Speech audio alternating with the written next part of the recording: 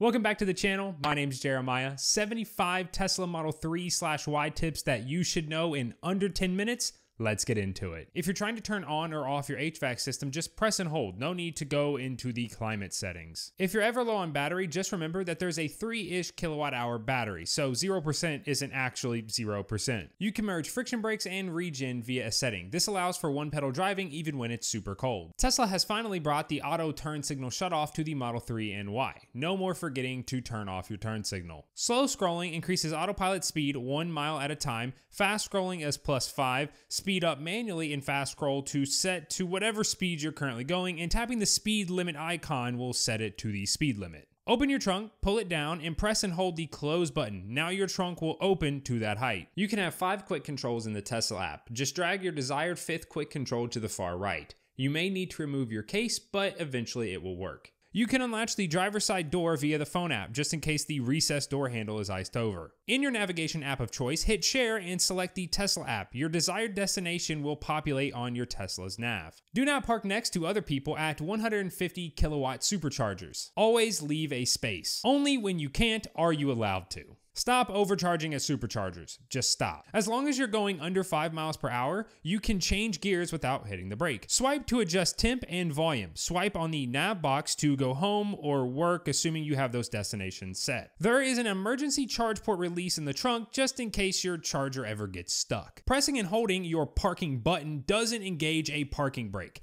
You do this if going into park fails and can be done while driving if your normal brakes fail. You can assign a number of different quick controls to the left scroll wheel. I personally use it for cameras to quickly increase my situational awareness. You can see the last time your tires were swapped and or rotated via the service settings. You can see your last known tire pressure in the app by pressing the wheel icon. You can get a quick preview of your upcoming trip via the app's new navigation feature. Before we get into the next tip, I want to give a quick shout out to the sponsor of this video, me. Click the link down in the description or head to teststuff.com for all of your Tesla accessory needs. We have jack pads, we have matte black dual motor emblems, we have all-weather floor mats to cover the entire car. You can also use code YouTube all caps for 10% off. That's a sponsor. Back to the tips. Forgot to precondition your battery? Just turn on your HVAC system. It does the same thing. If the acceleration is too much, enable chill mode. This cuts your power output in half, or at least it feels like it's in half. This isn't an ice car. Don't slam the front trunk. Place one hand on each side of the Tesla T and press down slowly to avoid damage. Using the manual door release will now auto roll the window. You still shouldn't use this versus the button, but in case a passenger mistakenly does, there's less of a chance that they damage your car. The closer you can keep your daily charge limit to 50%, the better for long-term battery degradation. Unless, of course, you have an LFP battery. Stop ceramic coating your seats. It's a scam. Clean them with soap and water as Tesla advises, or fragrance-free baby wipes for more convenience. Want to know how I have over 15,000 miles on Model 3 with 0 curb rash? Back in everywhere. You can see your back wheels from the camera, then you just straighten up the car. Want to get the best charging speeds at a supercharger? Precondition before arriving. Just input the supercharger you're headed to and the car will do it automatically. New to one pedal driving? Well, instead of trying to perfectly time when to fully let off the accelerator, just let off of it early and then feather your way to the stop. You can set when you want the car to charge via the app. This is great if you have an on/off peak energy plan at home to save money. Want to get the best efficiency while driving on the interstate? Get in the far right lane and don't go over 70 miles per hour. You get the best performance when at 90% or above SOC. Voice commands are great. Learn them. My favorite is dome lights on and or off for quickly finding something in the car at night. If you're planning on buying a Tesla and charging via a normal wall outlet, don't. Level 1 charging is inefficient and it sucks. Want to get the most bang for your buck with home charging? Skip the Tesla wall connector and get a NEMA 1450 plug. They provide almost the same speeds, but at a much lower cost. Worried about warranty? You can buy an extension via the app that adds 2 years or 25,000 miles. Tesla doesn't natively support Apple Watch, but some App Store apps do. Might be worth checking out. You can set an offset for your speed when going into autopilot. My personal preference is 10%. You can also set an offset for speed limit warnings along with having the sign light up or ding at you if you ever go over it. You can have the car ding at you when the light turns green and you're not paying attention. You'll never be that person again. You can enable blind spot cameras to automatically come up when turning on your blinker. Tesla tells you what your tire PSI should be. Don't look at the max PSI on your tire sidewall and pump to that. That is an awful idea. Cold means when you haven't driven on it for multiple hours or overnight. Seriously, just inflate your tires in the morning before you've driven the car for the day. FSD is not worth $15,000, no matter what some people might tell you, when you can't even transfer it to a new Tesla. Buy the subscription instead if you want FSD, come on. With FSD, set your auto lane change to Mad Max. This feels the most human-like. If the beeps the car makes are too loud, enable Joe mode. Perfect if you have people sleeping in the car. As long as Sentry mode is on, you can view a live feed of your car's cameras from the app. 99% of problems you have on the screen can be fixed by doing a soft reboot. Just press and hold both scroll wheels until the screen goes black. You can quickly switch between miles and percentage by just tapping it. Be careful disengaging autopilot by turning the wheel. Traffic aware cruise control will remain active, so the car will literally keep going. If you're ever getting out for a quick stop, set keep climate on. This is a game changer in super hot or super cold weather. Press and hold under the Model 3 text in the settings, type service, and get access to a super cool menu that totally shouldn't be used unless you're qualified. Useful for nerdy information, reinstalling updates, and some other things.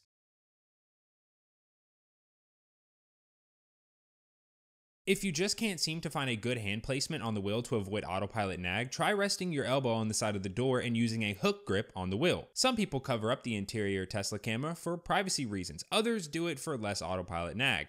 Doesn't work with FSD, but I swear I get less nag on normal autopilot now. If your YouTube quality is stuck at 360p, tap on the resolution twice and then use your left scroll wheel to cycle through resolutions. If you're ever worried about your mirrors or charging port icing over, don't be. Turning on defrost will heat up these areas to melt snow and ice. Some supercharger icons showing gray, those are the ones you can't make it to with your current SoC. Get jack pads and keep them in your car. I mentioned not to park next to other people at 150 kilowatt superchargers. However, at 250s, this rule doesn't apply. There is a new setting that enables chimes when changing gears. This is kind of a stupid one, but as of a recent update, you can rotate the car on screen when parked. The only reason to not skip the wall connector over a 1450 is if you have multiple Teslas that need to charge at the same time. You can daisy chain them on the same breaker. Be comfortable with the features and price at the time of delivery. Tesla makes massive changes overnight. RIP to all the Model Y long-range December 2022 buyers. While you will spend next to nothing on maintenance, tires wear down much faster, so be prepared for that. The auto wipers suck. Push the button on the left stalk to quickly bring up the settings to change speeds. Stop paying monthly for premium connectivity. It's $20 USD cheaper to buy it for an entire year up front. If you have a MyQ enabled garage, you don't need the $350 paid upgrade from Tesla to control your garage door from your car. A recent update introduced a search function in settings. This is very useful for finding specific settings. Create custom profiles, maybe one for winter with different steering and acceleration, or one for working on your laptop while in the car with a different seating position. If you're ever worried about regen kicking in and causing your car to slip when hitting water or ice, don't be. The car can tell when it loses traction and will adjust regen accordingly, automatically and much faster than you'd be able to manually react to. If you ever get locked out of autopilot, just pull over or wait till you hit stop and go traffic and cycle the charge port door. If the car is yelling at you to apply force to the wheel and you're wiggling it, stop. Applying torque in one direction for a few seconds, it's what it's asking you to do. You could also just scroll up or down on one of these scroll wheels to get rid of the autopilot nag. In the event that you ever need to save a clip, wait a few seconds after. This ensures the entirety of what you wanted to record will be saved. Take pictures and videos of everything on delivery day. This ensures you're protected in the event that your excitement has you overlooking a cosmetic flaw. Phone calls can now be controlled from the left scroll wheel. Yes, this has been a thing on the S and X, but now it's on the 3 and Y. If your music is ever bugging out, make sure you're not an easy entry. If that fails, try swapping the current app and back. That fixes 99% of my problems. Almost everything that I mentioned in this video, I have other videos going much more in depth on, so if you're interested, check out the channel. Subscribe for more Tesla related content, leave a like please, peace.